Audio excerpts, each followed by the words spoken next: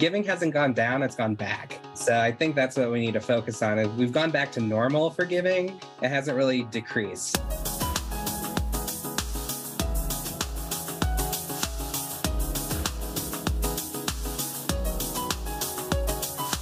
I'm Rich Frazier. And I'm Russ Fanos. Welcome to the Nonprofit Fundraising Exchange, a podcast from IPM Advancement. We believe strong nonprofits can change the world, and our goal with each episode is to bring you insightful conversations with thought leaders from the nonprofit sector. Let's dive in.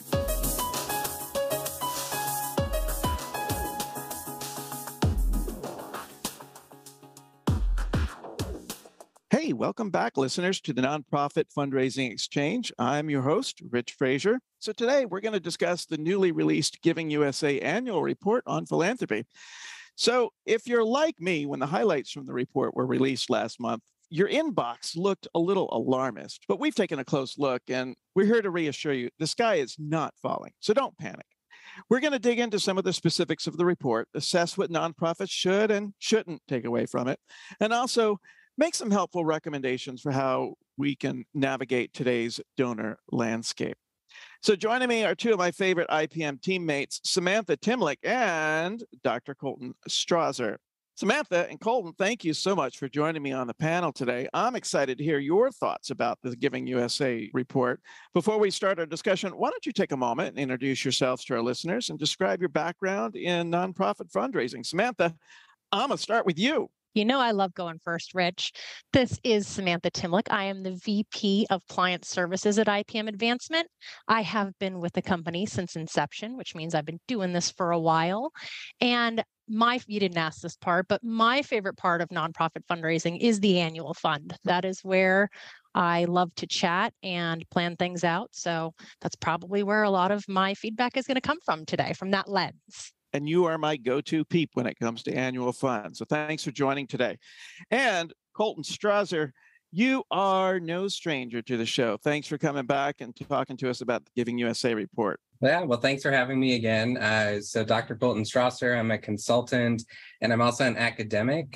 We refer to ourselves as pracademics. We're practitioners and academics. So I do some teaching at universities around fundraising. I also do stuff around strategic planning and a lot of national reports on nonprofit data, nonprofit fundraising, and one of those examples is the IPM report we did on LGBTQ nonprofits throughout the country. So that's kind of what I spend my time. I'm the data nerd, so I'll be sharing some nerdy stuff around data. And we love the nerdiness about you, Colton. Thanks for joining us. All right, so let's jump in here. Let's summarize for listeners a few of the high-level findings in the report, and then we can dig in deeper. So overall giving, according to the report, down $499 billion in 2022, which represents a 3.4% decline, 10.5% decline when adjusted for inflation. Okay, but really, we're still at $499 billion giving in the US, which ain't bad. Individuals are responsible for 64% of giving. Foundations are stepping up at 21%, bequests 9%, corporations at 6%. Individual giving dropped 6.4%. In current dollars, dropped 13.4% when adjusted for inflation. Small dollar donors are decreasing, which means fewer households are giving, with major gifts playing a larger role at 5% of individual giving for both 2021 and 2022. And all sources are down, but corporate giving faring the best at 3.4% increase. Way to go, corporations, for stepping up and giving more money, because we've been seeing them decreasing their giving over the years. So, Colton, Samantha, what jumped out at you? Samantha, I'm going to let you go first. Anything that surprised you? I wasn't really surprised. Again, taking it from the framework of the annual fund, the decrease in giving that we're seeing here is really mirrored in the decrease in particularly direct mail response rates that we saw a lot of last year. We also saw a lot of average gifts coming up. So response rate down, average gift up. And that tends to happen when major givers hold their donations at about the same level as they've done before or increase it, while those lower level donors are giving less frequently and sometimes even lower dollars at those lower levels. Colton. the report's always been interesting, and we're going to talk probably more about this, but it's just a report. It's not a fortune cookie. It is not a report card. It's not a whatever. And it's also important to remember how this report is sampled. And so, it's well done in terms of a methodology, but it doesn't always include everything. So if folks are thinking, wow, my community is actually really generous, what's with all these drops of numbers? Well, congratulations, your community is just really generous. So it's not anything to hold on to too tightly, but there's two things I find kind of interesting. It's one, inflation. This is one of the only reports that uses inflation adjusted dollars, which I think is helpful-ish. But it's also, inflation's gone up a lot. It's the highest it's ever been. And I think the last 40 years or something like that. And so inflation affected giving, there's no way around it. Sure. And then also COVID.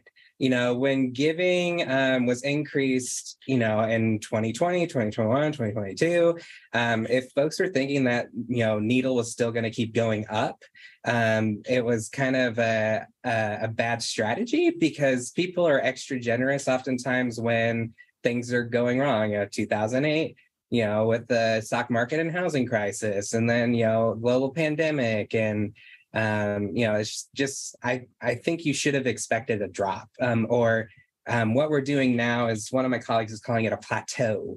We're kind of evening out, regular amounts, same giving. And, that's kind of the interesting / somewhat surprising thing, is that the numbers don't surprise me, but I'm surprised at how some people were surprised. Well, exactly. And we even did an episode on that way back at the beginning of the pandemic about how giving increases in times of trouble in this country. Let's talk about donor advised funds. Did we learn anything about donor advised funds from the latest report? Colton?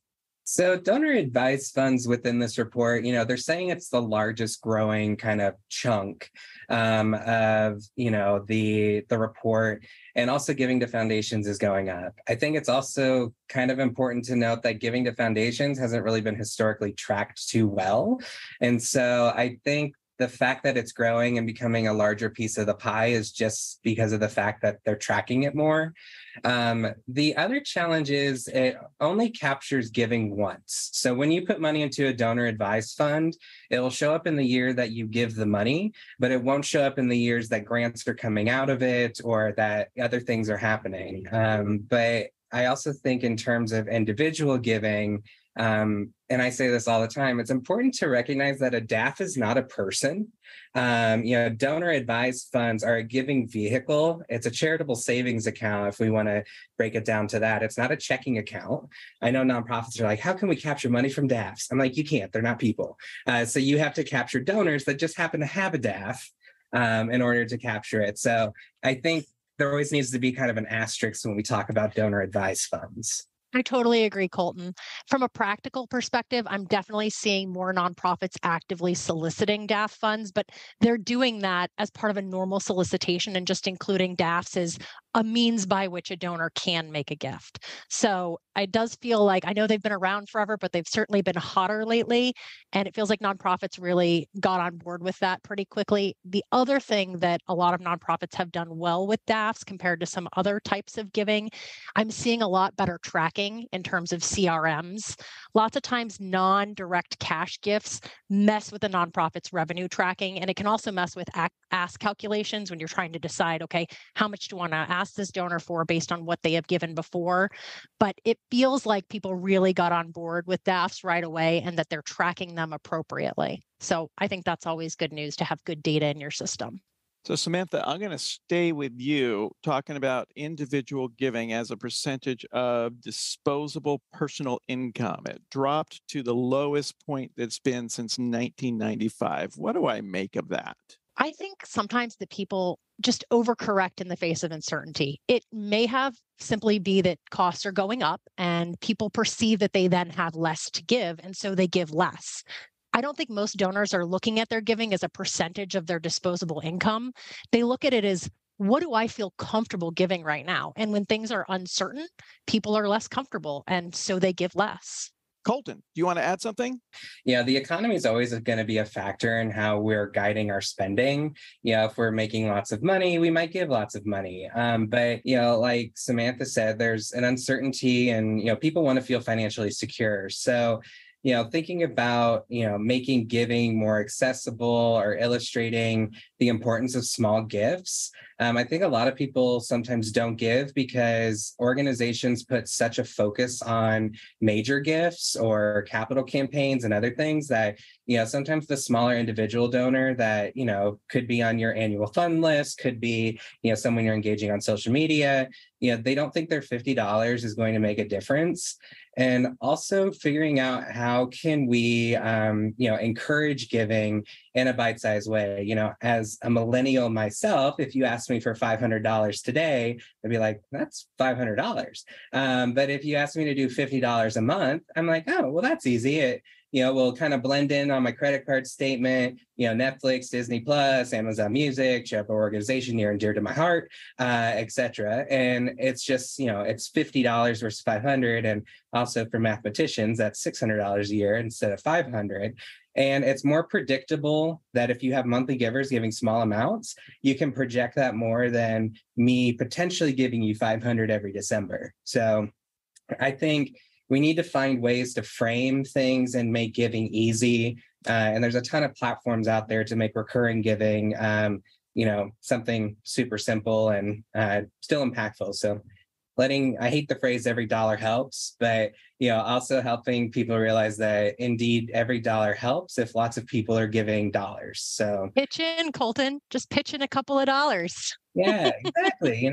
So I think, helping people understand that everyone can give and like it's going to take those, $50 donations to help keep the organization afloat and to do the important programs rather than that person that just cuts a, $5,000 check every year, which, we need both of those types of donors. Sure. Let's carry that thought forward then and talk about where the money is going. After adjusting for inflation, it looks like the sectors that are getting increased giving were foundations and international affairs. So what do we want to say about that? Samantha? Now I got to take back what I said about there not being any surprises for me in this report. Samantha. I know. I'm pretty sure it's my prerogative. I've been told that.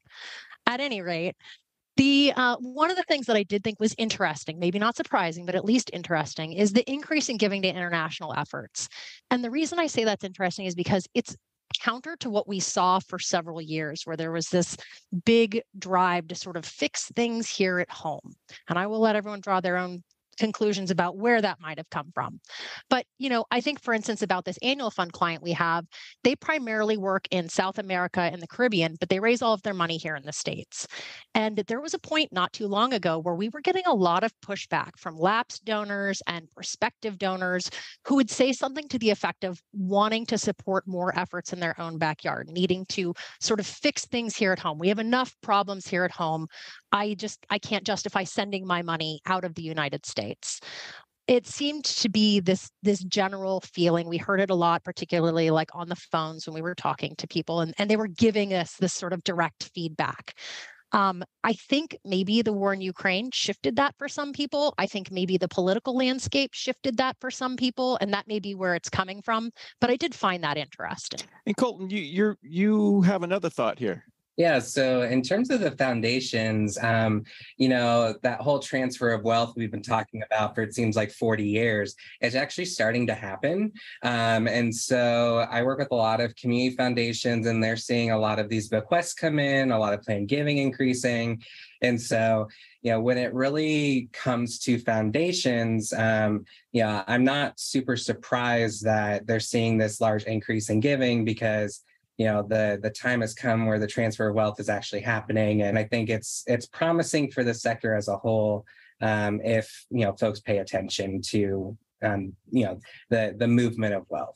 Foundation giving grew by 2.5% in 2022, Go Foundations, but it wasn't able to keep up with inflation. So their $105 billion in giving was actually a decline of 5% with adjusted for inflation. So what other factors influence the numbers? Samantha, stock market? Definitely. I think that's definitely a factor in some cases. I did want to touch on inflation real quickly. And I think, yes, a dollar doesn't go as far as it did, but part of the issue with inflation, with individual donors at least, is just that it is in the news. And so people may be using it as an excuse not to give, regardless of whether it is personally impacting them or not. It is one of the things that we hear a lot on the phones when we're having conversations with donors. Oh, I just can't give today. Inflation's at a 40-year high. It's like, yeah, I know. So stock market. So I did see a report, came out a couple of months ago by Candid. That's, they were GuideStar before. And they said that 27% of foundations who responded to this survey of theirs anticipate granting out less money this year compared to last year. 23% said they're going to increase, 50% are staying the same. This report's been running for about, I think, 7 years, they said, and this is the first time that they have ever seen more foundations expecting a decline versus those who are planning to increase. And the foundations specifically who said that they plan to give out less money this year referenced their reduced asset values and a negative outlook on the stock market performance. So I think that the stock market tends to impact the higher dollar donors and the foundation giving as well.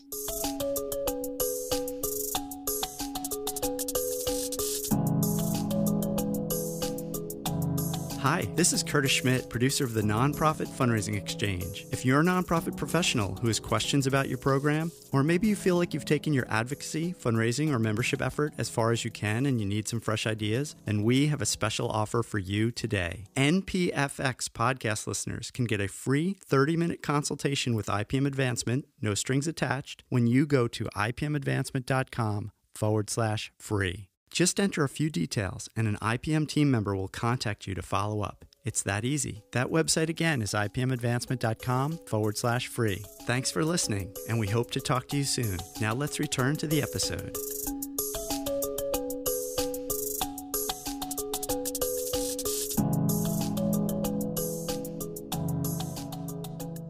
Tell me about the income gap, Samantha. So that was another interesting report. Give.org came out with about a month and a half ago or so. And they basically surveyed people, individuals who tend to give to charity, but have stopped at some point in the past 5 years. So they used to donate and they have stopped. 47% of people who stopped giving said that they felt like wealthier people could afford to give more, so they should pull back on their own giving, sort of this, hey, I'm being impacted more by this economy. Let's let the rich people take care of these nonprofits.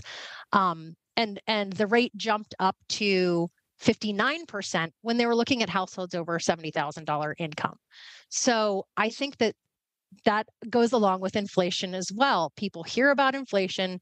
People hear about this, how the wealthier are giving more, and they sort of use those reasons as their own reasons for not giving. And I'm not saying they're not valid, but I think that it goes along with the news that is out there and what people are hearing and how that can sort of impact what they choose to give and when they choose to give. Colton?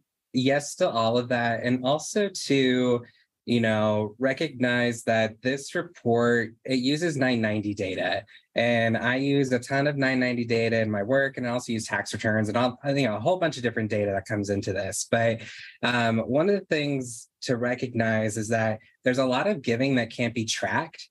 And there's a lot of giving, I think, that happened during COVID that isn't trackable. Also, we have different giving sources that just aren't included in here. One of them is, retirement. So if you have a required minimum distribution that you're going to make to a nonprofit, it's not tracked in this report because it is, it's tracked somewhere else. A colleague of mine tried to figure out, how can we figure out how many donations are coming from charitable contributions from retirement accounts? And we dug deep and we're like, yep, nope. So we tried to find it. And it's not super trackable. And then you also have different types of funding, like, crowdfunding. You have online giving in some places that isn't just necessarily trackable because it's not technically a charitable contribution. It's more mutual aid. And then, in previous years, stock market was doing really well. So there was a huge increase in assets put into donor advised funds last year because the stock market was doing really well. And so donor advised funds then did really well. And so when our stock market does well, our foundations do well, and then they can spend more. So it's connected. And also foundations were being super duper generous throughout the pandemic and were paying out more than their, private foundations were paying more than their 5%. Community foundations were, raising money and spending more money. So I think this whole foundations will, kind of are planning to anticipate on spending less. I think it's also because they spent more previously, and then also they need to have their assets readjust to the fluctuating economy. So Colton, what I'm hearing then is that we have some types of giving like crowdfunding and donations from IRAs and rapid response giving that aren't trackable. So that could give a false impression of a decrease in giving. Yeah, especially because a lot of giving happens to and within community. And so Giving USA is only tracking institutional giving. So giving to nonprofits that, report out. And also it's because, people don't itemize their taxes the way they used to. And so this is like, an estimate. It probably is more because I think the report takes a more conservative estimate of giving, but recognizing that a lot did happen in the last couple of years, and there's just some stuff we can't track, and it's an interesting way of kind of knowing where giving's going and all these things. But people are giving to other different things, and tracking international giving gets complicated, especially if you're not giving to a nonprofit in the U.S., you're giving to a nonprofit elsewhere, and all that stuff. So I tell people not to look at the numbers too closely because they're not set in stone. They're kind of our estimated guess. More about trending. Mm-hmm. So while annual snapshots like this report are important, they don't tell the whole story. Numbers don't tell us why. So where should listeners be cautious in drawing conclusions? What should they not take away from this report? I think Colton touched on a lot of sort of the shortcomings of the report in terms of dollars that are not being tracked and can't really be well tracked. So I do think you have to take the numbers with a grain of salt. I do think it's best to look at trends instead of overall numbers. And I think the other thing that nonprofits should not take away from this is don't let yourself off the hook. Don't look at these negative trends you might be seeing in your own data and dismiss them because, nonprofit giving was down. I wish you guys could all see my quote fingers right now. It is still important to analyze your results and ask yourself if you're doing the things that you should be doing to encourage folks to give. Are you asking? Are you providing a compelling case for support? Are you stewarding donors? Are you acknowledging their gifts promptly and authentically? We can't just have our hands out all the time. I know I talk about this a lot, but I think that's one of the big takeaways is look at this. It's a good frame. It's a good way to look at your organization and why, the last year or so may have been challenging, but you still really need to double down on your best practices. Colton? I totally agree. You got to look at your own data. Like Samantha said, trend data is fun. It's important to look at, but also seeing, that there are, community contexts in play. So just because funding might be down in the arts, for example, doesn't mean your organization as an arts organization needs a plan for a deficit. You got to look at your own trend data, your own database to see where are you currently getting, funding and not. The one thing that I think you should take away from the report here, though, is, kind of the percentage of individual giving. Planned giving has started to take, our bequests has been, increasing. And so if your organization hasn't thought about planned giving or, created some type of opportunity for people to become educated on planned giving, now's the time to do that because, folks are thinking of these things and, it's just important to have the initial conversation. Taking the pandemic out of the picture, if we compare 2019 to today, what story does that tell us, Colton? It's a both good, bad, and ugly kind of thing with the pandemic. I like to say it has some silver lining to it because what it really did was point a spotlight on the nonprofit sector as a societal safety net. People were turning to nonprofits to get food, to help stay in their homes, to, find jobs, all these different things. And so, which is really great. But if organizations were kind of just thinking like, oh, well, this is our new normal, And they weren't planning for when the ARPA grants, dried up or all this stuff. I know all these nonprofits that hired more staff, did more work, did more service. I'm like, well, we were in a crisis, and they're now thinking, well, how am I going to maintain this? And I'm like, well, the hard reality is you probably can't. If you were working with your donors to help fill in the gap, great. But, it's really important to recognize that giving's going to go back to where it was. Giving hasn't gone down, it's gone back. So I think that's what we need to focus on. We've gone back to normal for giving. It hasn't really decreased. So if you take out, the pandemic years, we'll call them, giving doesn't look too bad.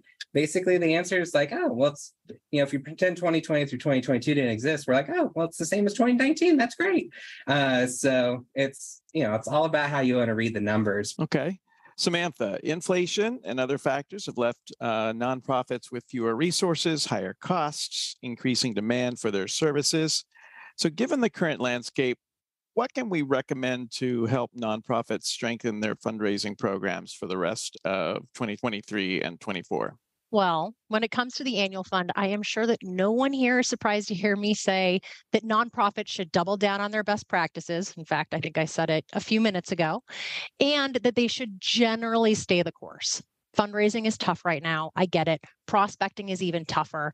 And I know it can be really hard to look at your increasing net cost per new donor, for example, and hold your commitment to bringing new donors on the file. Mm-hmm. And it's especially tough if you also have to defend lower dollar fundraising to your board, for example, because they're looking at the numbers too and saying, hey, most of our revenue is not coming from these small dollar donors. Is it really worth investing in them? My suggestion is always take a deep breath. Yes, start there. Start there. Start with looking at your annual fund and remembering what it is here to do. Its job is not primarily to bring dollars in the door, although we do want to be doing that. It is really the pipeline that is going to lead to those larger and sustained gifts. Yes. Yes. And as a quick aside, this is something you should be able to prove in your data if you have to. If you dig in and you look at your most supportive donors, look at how they came onto the file. Often when we conduct this kind of analysis for clients, we find that the first interaction a larger donor has with your organization is through the annual fund. They make a direct mail gift. They respond to an email appeal. Something to that effect. They come in with a smaller dollar gift or a recurring gift and sort of signal that they are interested in a deeper relationship with your organization. But that's a bit of a side. I know it's always important to have data backing up your investments internally, and you absolutely should follow that information. But my point here is that in order to keep your pipeline healthy and generate those large and sustaining gifts in the future, you've got to invest in bringing new donors on the file and in fighting your current donor attrition. And both of those require focus and a sustained investment. This is not a one and done thing. It's not something you can just take a year off from because giving is down. Maybe you don't go big. Maybe you don't test a new package. Maybe you don't test a bunch of new rental lists or something to that effect.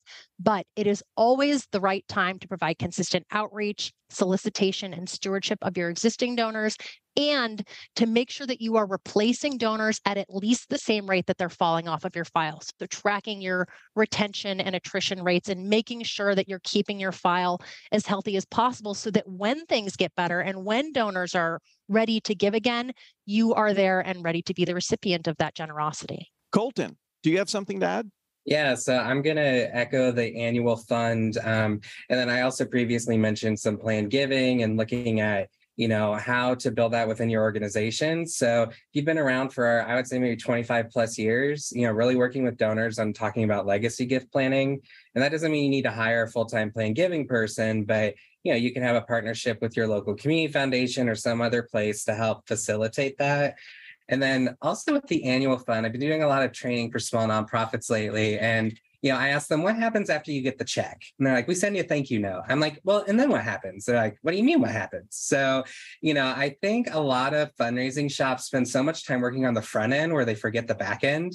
And so helping keep folks, involved and aware of what's happening and, these national numbers aren't going to save you, and these conversations around, oh well, we need more DAF contributions, or well, maybe Mackenzie Scott will give us $1 million. I'm like, no, you got to focus on building your internal shop, and having a process and procedure. So fundraising at most organizations is rarely the number one problem. It's the number one felt symptom that we don't have enough money. But in my work, if you do good work, measure your good work, and tell people about the good work, you're usually able to do fundraising well. And so, don't look at, Giving USA or all these other things and just say, oh, well, we're having a crisis. Like, look at your own internal operations and numbers and figure those things out. Yes, Colton, I am clapping and snapping, or whatever we do here to say that we agree. Usually we just say we agree, but if you want to clap and snap, let's do it. Excellent. Let's do all the things. Hey, this is a great conversation. It's a lengthy report. We could have a lengthier podcast if we wanted to, but I want to get to the takeaways. So for our listeners, I'm sure they've learned a lot, but if listeners could take away one thing from this episode, something we've talked about or something we haven't talked about, what would that be? Colton. So I think national data is helpful, but it's really the local stuff that matters. All these national reports talking about what's happening either in your state or in the globe or, whatever, but focusing more on your own data and maybe how that aligns and doesn't with these reports is, it's a helpful exercise, but don't get caught up in the data. It's really important to remember that fundraising is all about relationships. So recognizing that individuals are still the largest giving group, but also encouraging folks to consider corporations and foundation donors like their major donors. So oftentimes when you look at your top donors, you'll see that usually it's foundations and corporations that are your biggest contributors. And so, technically speaking, 100% of giving comes from individuals. Yes. Every check is signed by somebody. Exactly. So somebody has to make a decision. It just might come from a corporate account versus a personal checking. And so I think what a lot of nonprofits kind of skip over is, they don't treat their foundation or corporate donors as major gifts folks. And, they don't, share with them some of the wins that are happening in the organization. They're not stewarding them. They're basically submitting a couple pieces of paper every year that says, please give me money. We love you. And we do good work. And that's the only time they hear from you. So don't treat foundations and corporations like ATM machines, because they're not. So build relationships with everybody. And like you said, Rich, everyone signs a check. So there's an individual person that usually signs it. So just being aware of that and keeping them involved in your work and top of mind. I'm doing all the snapping and clapping in agreement with you, Colton. Samantha, anything to add? I just want to echo everything that Colton said and then go back to what I said before about nonprofits really weathering the storm when they need to. So when gifts are down, when the economy is tough, not retreating and not pulling way back, because that's going to hurt you in the future. You've got to find a way to maintain some sort of steady drumbeat where you are staying in front of your donors and you are continuing to bring new donors onto the file. Thank you very much. Hey, friends, where can listeners find out more about you and the work that you do? Let's start with Dr. Colton Strasser. So you can find out more about me on my website, which is coltonstrasser.com. And I'm also proud to be working with IPM on some different things. And you can find out more information about them on IPMadvancement.com. And Samantha Timlick. Well, see, Colton's just taking all my answers. I am a part of the IPM Advancement team. So if you need to find me, you go to IPMadvancement.com. I'm also on LinkedIn. And, particularly about that annual fund, man, I love to chat about it. So give me a call. All right. Hey, thank you again, Samantha Timlick, Dr. Colton Strasser. Thank you to our producer, Mr. Curtis Schmidt, who keeps me in line and keeps me from looking stupid most of the time. Russ Faniff, whatever you want to do is all right with me because you make me feel so brand new. And to you, our listeners, thank you for joining us. We'll see you next time on the Nonprofit Fundraising Exchange. That concludes this episode of the Nonprofit Fundraising Exchange. Thanks to our panel for sharing their insights and expertise. If you'd like to learn more about our panel members or any of the organizations or resources featured in this episode, we will include links in the show notes. If you like this podcast, we would love your help spreading the word. First, please subscribe in Apple Podcasts, Spotify, Google Podcasts, or your favorite podcast app so you always know when a new episode is released. Second, forward the episodes you like to friends and colleagues or share them on social media. Word of mouth is one of the best ways you can help us reach more nonprofit professionals like yourself. And if you use Apple Podcasts or Audible, please leave us a review.